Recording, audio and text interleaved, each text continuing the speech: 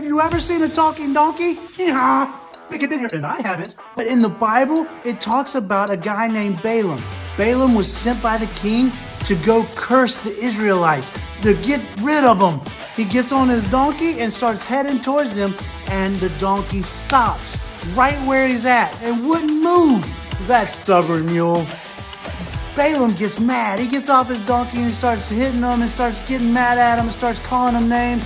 And the donkey gets upset and says, "Hey, can't you see there's an angel in front of you?"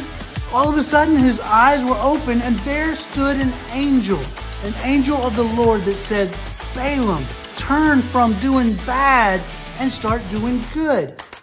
God can use anything to show us his will. He's got a plan for your life. So open up your eyes and look around and see what God's got for you.